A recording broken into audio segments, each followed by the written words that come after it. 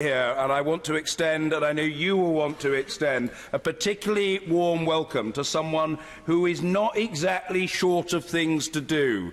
You heard from the Prime Minister this morning, but I want to welcome, and I ask you to welcome this afternoon, somebody I've known throughout my 21 years in this House, whose constituency I visited, whom I've come to know very well, who's passionate about young people, who says what he means and means what he says, and that's what people say they always want in their politicians.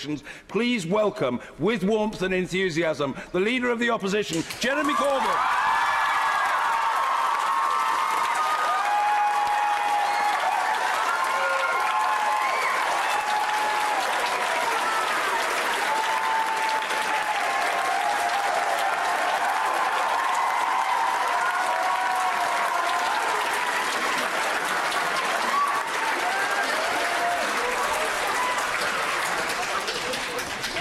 Jeremy, thanks.